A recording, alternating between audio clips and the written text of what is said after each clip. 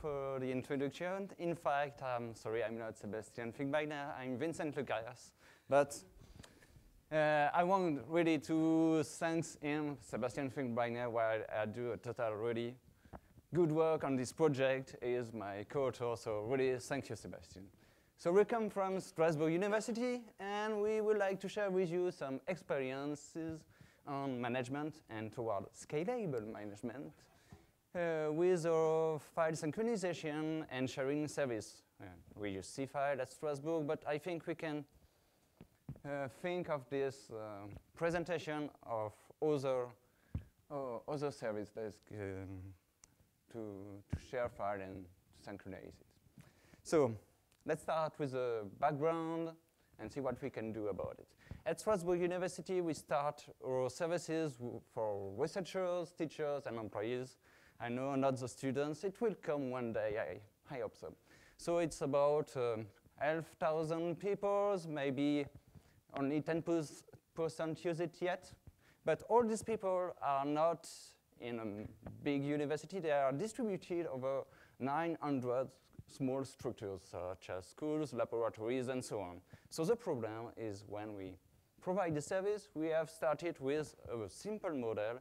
We have a standard account for everyone. The problem is they use it, they like it, they have requests. So we have custom requests for specific teams, projects, and so on. And at this scale, we cannot do it manually, and we cannot do it in a centralized fashion. So we have to find something, and this is our goal, to trying to automate it, and if we can, delegate this management to the user. We know what he wants, so we try to do it for accounts, guest accounts, creating groups, shared repositories, maybe dealing with quotas. That's the goal, so let's start it. A simple example is a laboratory comes as a new Wizwo project and asks for lambda terabytes of data on Seafile. So that's the request. What they mean, it's really what the require action here. So we have to create an anonymous account, so it's reusable if the team change and so on. We allocate the terabytes dedicated for this project, and then we have to create a dedicated group to populate it with the labs guy from these laboratories, and they will cooperate with other corporations. So we have to create guest account and to populate them too in this group. And at the end, we have to bind together, creating basic default repositories, and to share the repositories with the created group, and of course to assist with the Wizwo accounts. So that's the program. The first solution is using the web interface. It's cool, it's a secret, you can use this Konami code. It's click, click, click, type, click, click, click, type, click, and it works out of the box. But only for client, tiny configuration change. Try it. Try to create a group, share a repository for 10 people, only 10 people. Do it on the development platform. Try to copy it. You will see you meant 3, maybe 10 errors, typing the email, forgetting to share the repositories, and so on, and it takes a lot of time. So it's not a solution. The worst thing is it's centralized. You need the administration rights to do it. So it's not a solution. Solution number 2 is to try to use Seafile web services. It's a REST API. It's well documented. You can see a little screenshot of it. And you can first try it. With the web interface of Seafile of your instance, you can type it with it's a ping. So you have API 2/ping, and you have the result. You have your command, the result. You can change the HTTP method and so on. It's really cool to try. If you want to go further, you can use curl or something like this. It's exactly the same. So you can start batching it. So we have a good starting point, but it's not enough. You have some work to do, and that's why we lead to the solution 2++, which uses SPORE. So let's start this work. But what is SPORE? I don't know if everybody here is used to use it. So it's simply a web service description. We are talking about this morning, and to describe it, you just have to save it in a simple JSON document. So nothing technical, or everybody can use it. So what's the good point is that with this description, you can generate really high-level client object easily. We will see an example in the further slides. And if you like one language, took the flavor you want. You have JavaScript, you have Python, and so on. So choose what you want. And in our point of view, it's nowadays a good practice, a best practice, to use this SPORE description for every web service we have on the university. It's not done yet for all, but we're trying to. So the most important, we can reuse it, and with the example, I wish you would reuse it. So let's start it. We have the Seafile web services, which are documented, and we try to produce a SPORE description. You don't have to make all the methods once. You can start. So we start with the repo methods, which lists you the attributes of a repository. So it's really easy. You have the path, the required params. If you have optional params, you have them too. You can expect a status. You can say if you need to be authenticated to request this method, and so on. So no problem here. When we have this description, we have to instantiate it. So here is an example. I will not decide it. Just to know, you can copy-paste it. Try just changing the credentials, changing the URL to your server. You can use it directly. And of course, the repository ID, use one which exists on your system. But you can really copy it, and it works.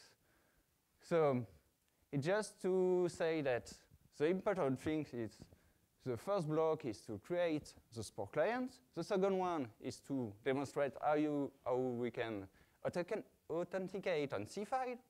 And the third one is to give a simple example of the method we have seen before, the repo method, which use just an argument, which is the repo ID. So what you have described, you can use it. So if you have other method, just make SPORE client dot, I don't know, delete user, and so on. So we have the first part, which is you can use it, but for our point of view, it's not enough. We have to create batch method, which can call several of the SPORE methods of the SPORE clients. So the easiest way to illustrate it is for the guest account. Creating a guest account, if we resume it, it's checking if the account exists. Create it, set the quota to 0. You can do it with only 3 methods of the SPORE description. So we create these kind of methods, and we create an interface to expose the SPORE methods and the batch methods together. So when you use the method library, you don't see if you use one or the other. It's really the same thing. At this point, every administrator wants one thing, the command line interface. So just an example of the help when you use it, it only takes the description files and the batch method and generates automatically all the methods you can have. So actually, you add a description in the descriptions file, the SPORE description file, it creates a command line method, so you can call it. So the example is the first one is really the Seafile methods, which are described in the SPORE descriptions, and the two last one, it's batch method for creating a guest account, and the really last one takes a file, it creates a group, a set of owners, set of members of the group, create a repository, share the repository with the group, and so on. So you can do things. So we reached the first point here. We can automate our process. It's not yet delegated. So we have to add something a little more complicated. It's the point. So we want that the user can acquire rights to use this method without being an administrator of Seafile. So we have a web interface, and behind this web interface, it's doing two things. The first one, it will ask your LDAP, an external database, and other web services, if the user has the right to do such actions. And checking the rights, it will expose the users the method you want to expose to Seafiles, which can be administrators' methods. So you check the rights, you display an interface, and you call the specific methods. Always the same example with the guest creation. So this is the only modification we have done in Seafile. It's creating this link, which redirects you to the UW SGI services. And then we have the checked. We already talked about it. Here we check the Django credentials. We check the LDAP rights. And if we have the rights for this user, we display this page. He can enter a file or type only the email address he wants to create for the guest account. Click on it. We use the batch method we have already described, and then we have the result.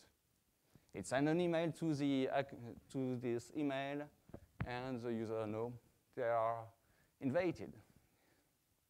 So it's a simple example, but we did it. We have a method to automate this management and one to delegate. So let's conclude on it, and we will discuss.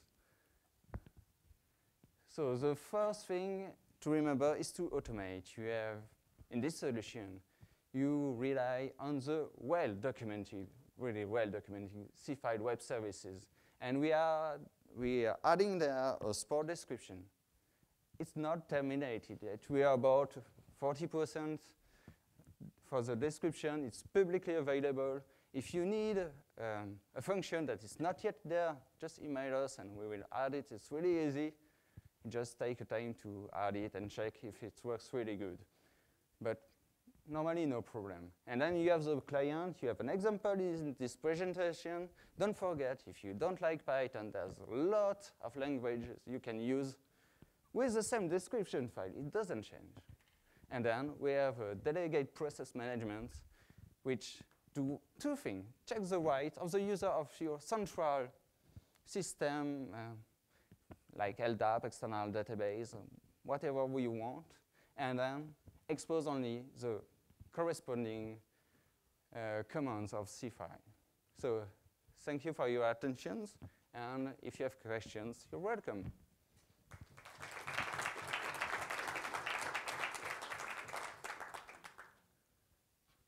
Oh, thank you for your interesting contribution.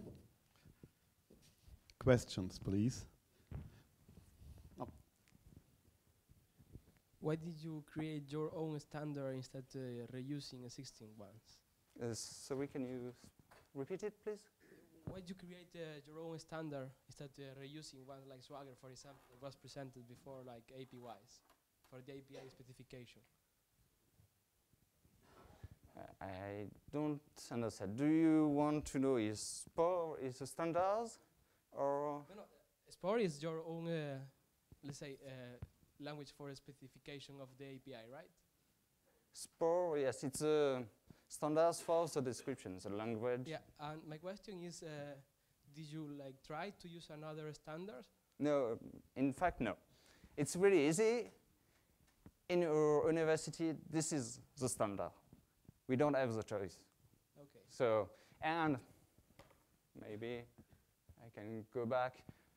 One of the contributors of Britney, the Python SPORE client, is one of the IT guys.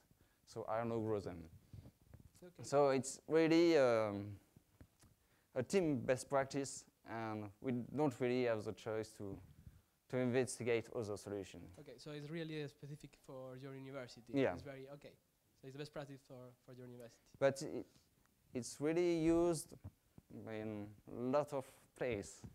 So it's the description at spore.github.io is really widely spread, and I think there's a version 2 that's coming, and it's always evolving. Okay, thank you. Any other question for Vincent? Yeah. Vincent? Yeah, as you wish. Okay. Okay, thank you very much Thank for you. your contribution.